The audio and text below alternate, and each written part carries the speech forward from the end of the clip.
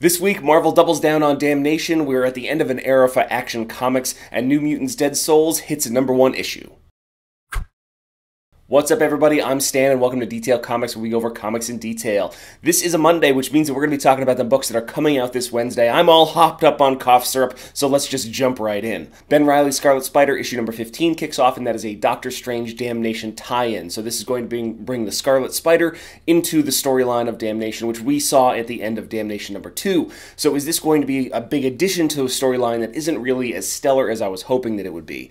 I don't necessarily know, but this is going to be a book where you're going to find out exactly how Ben fits into the storyline overall. We also get Doctor Strange number 387, which continues on with a specific storyline, and hopefully this shows us how the good doctor himself became a Ghost Rider. We know that he lost his soul, but what happened between the loss of the card game, getting his knee smashed in by the mighty Thor, and where he's at right now. We also jump into The Flash number 42, which is continuing a storyline, Perfect Storm, I believe that it is, but it's really just one of those situations where I'm waiting for where Flash Wars is going to pick up in a few issues from now. So Joshua Williamson's been solid his entire run on this book, so it's going to be something for you Flash fans to pick up. However, it's not necessarily the book that's got my interest, because that one's coming in a few months. Another book that's picking up on a previous storyline is All New Wolverine number 32, which is going to bring back the Orphans of X before we get into the Old Woman Laura storyline, which is coming up in a few issues. So this is going to be kind of a placeholder where we pick up kind of these pieces that is really going to push Laura Kinney and Gabby's characters forward based on this previous history that they've had with the Orphans of X.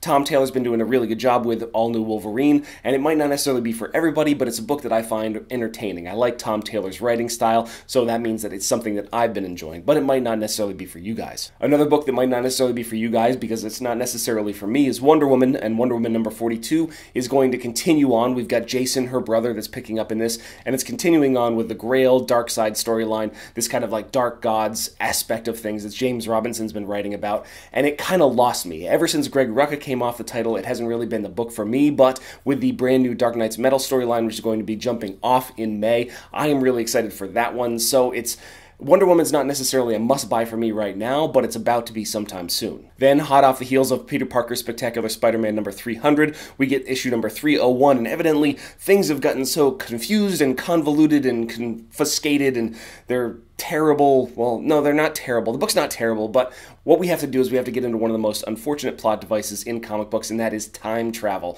Or at least that's the insinuation that I get from the preview of this book.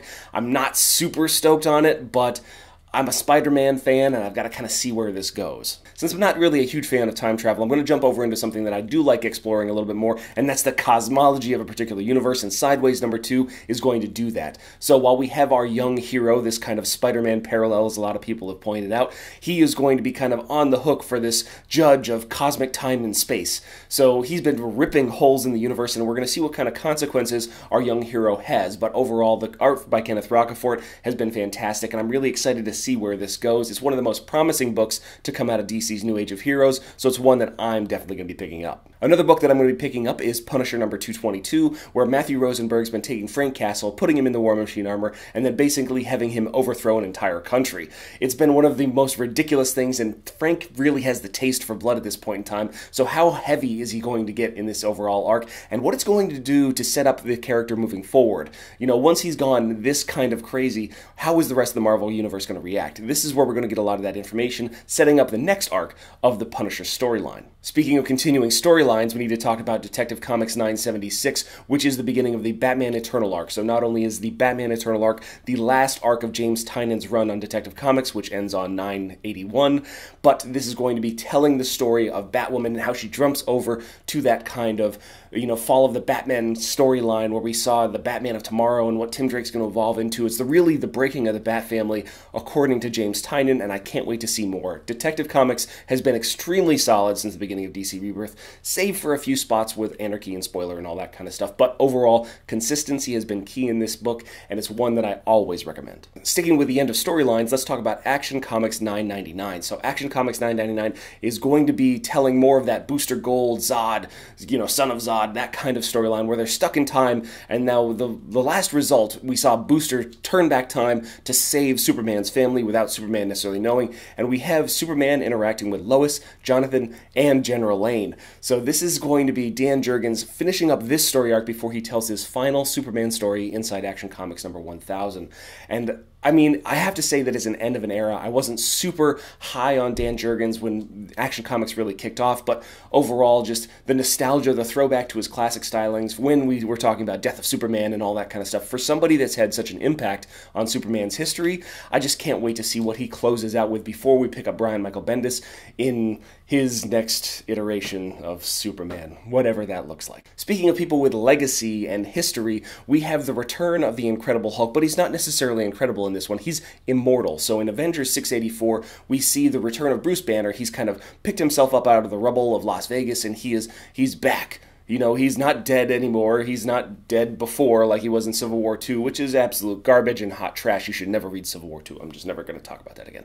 But Bruce Banner's back, and now he's kind of this isolated and alone individual in this actual scenario. So according to Al Ewing, who's going to be writing Immortal Hulk coming out of the Marvel Fresh Start initiative, it's going to be really a setup. There's like a 10-page prologue for the Hulk that's going to be occurring inside 684, so it's a must-buy for people that want to get a jump start on that series. So it's one that I'm going to be picking up, and it's definitely, it's one of those books that I'm really excited to see where they can kind of bring this character and take him back, because there's a lot of inspiration that's being drawn from the Incredible Hulk TV show with Lou Ferrigno way back in the day. So I'm excited for this one. No Surrender hasn't really had me excited that much, but I'm excited for this one. So one of the books that I'm going to be picking up. Then there's another book that I'm always going to be picking up, and that's Mr. Miracle. So after a hiatus, you know, Mitch Gerads had a baby and all that kind of stuff. So we had a 1-month delay in the actual production of Mr. Miracle #7, and based on the cover, as well as the variant cover, which I'll show right there.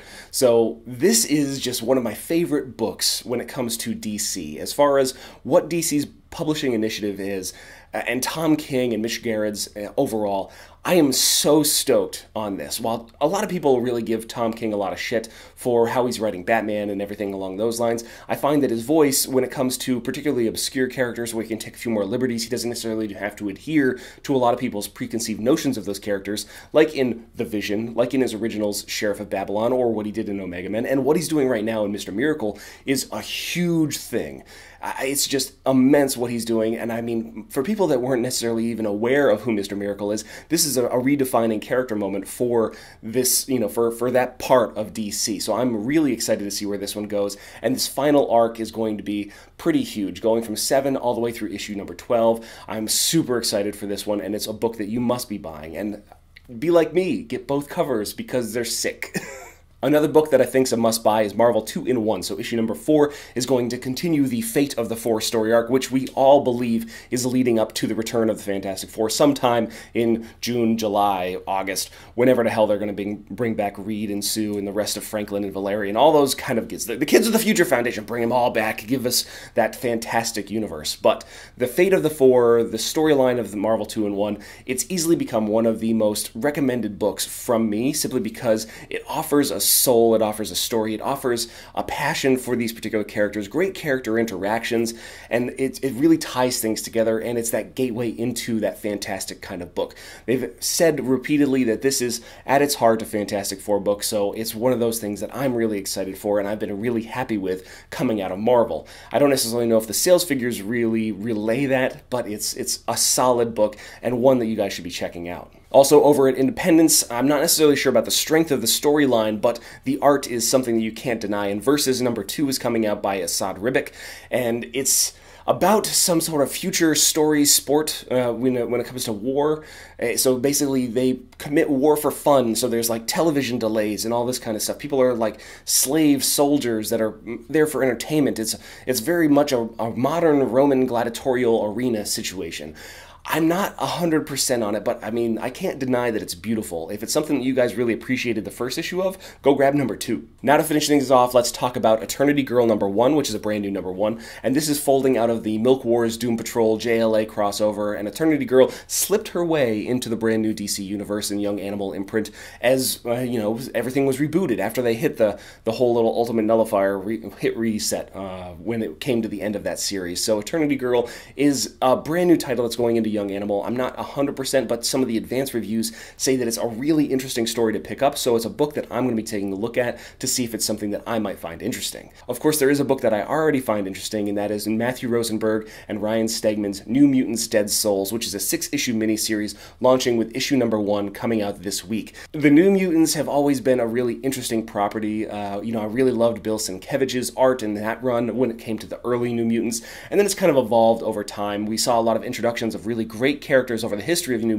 Mutants, so going back into the history, taking a look at Magic and the rest of the small team and seeing how they've kind of evolved now, I feel like that might be what this is really dealing with. But I'm excited to see where that goes, and it's a book that I think you guys should be checking out because it has a lot of potential. Marvel's miniseries books, 1 to 5, 1 to 6, 1 to 8 issue titles seem to be really interesting topics, and I think that that's a key to publishing initiatives for both DC and Marvel moving forward because it mimics a lot more of the independent books. But I'm going to talk about that in a different video. What I want to know about is what you guys are grabbing. So make sure you hit me up in the comments down below and tell me what you guys are grabbing beyond what I've already mentioned. As always, if you liked the video, hit the like button. Don't forget to subscribe to get more news, reviews, and commentary on comic books, comic book movies, comic book TV shows and games, and anything and everything inside the world of comics.